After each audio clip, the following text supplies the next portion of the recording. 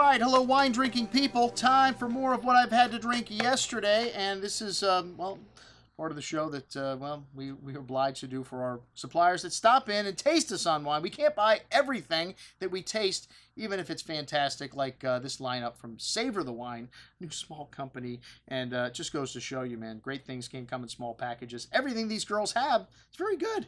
And these Colterenzio wines are from the Vigna del Dolomiti, so the northern Friuli regions there up in the mountains next to Austria. And this is part of the classic range they make here. And these guys make 4 different tiers. This is a clone of Moscato, a bit of a peppery note to that. They're a co-op. They've got 300 hectares of vines, 300 members. And, you know, usually the co-ops don't produce outstanding wines, but these wines all very good. And a bit of that peppery spice and on the nose there as well. I guess that's the Moscato. Clone of Moscato is what it's known for. A nice hint of floral perfume also, which is what I know Moscato for, that apple and pear fruit. And a very fresh wine on the palate. Nice briny, minerally notes to the finish.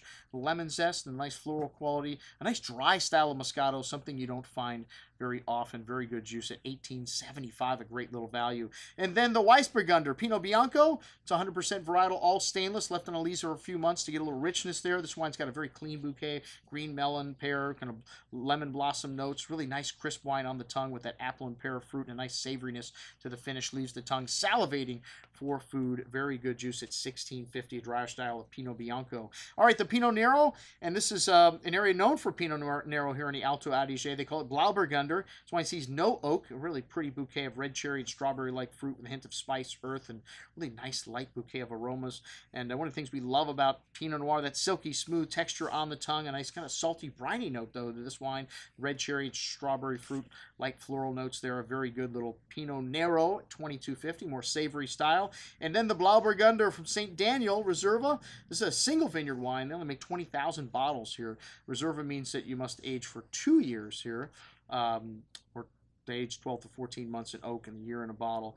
Anyways, the Italians have got rules, you know, not like in this country. You call something Reserva, it's just however much you could sell at a higher price. This one is $33, and a very similar bouquet to the first Pinot Noir, but maybe a little bit more spice, a little bit more richness on the tongue, and that same minerality, lovely silky smooth tannins, nice exotic spices on the finish, excellent juice at $33.50. So it's a step up.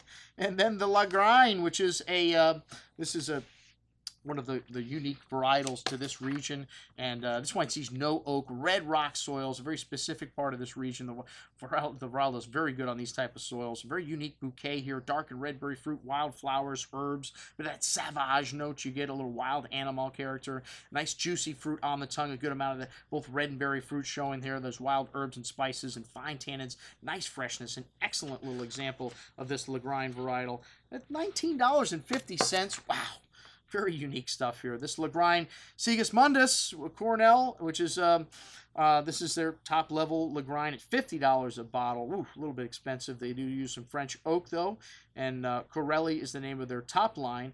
And this vineyard's 40 years old, so you get a little age here. 10,000 bottles is all they make of this wine. Very exotic bouquet here. That dry floral herbal note really amplify the exotic spices, dark earth, really rich blackberry fruit, violet, with that sauvage, really lovely concentration and richness here on the nose. A big and chewy wine on the tongue with a good bit of that wild nature to this varietal, that herbs and flowers and a host of spice on the finish, along with some tannins here. Wow, this wine's pretty big. This should last 5, 7, 10 years easily in your cellar at $51. An excellent example of top-level Lagrein. That's what we had to drink with our friends from Savor the Vine. I'm your host, Andrew Lampasoni, signing off for the Wine Watch, saying remember, always drink the good stuff first.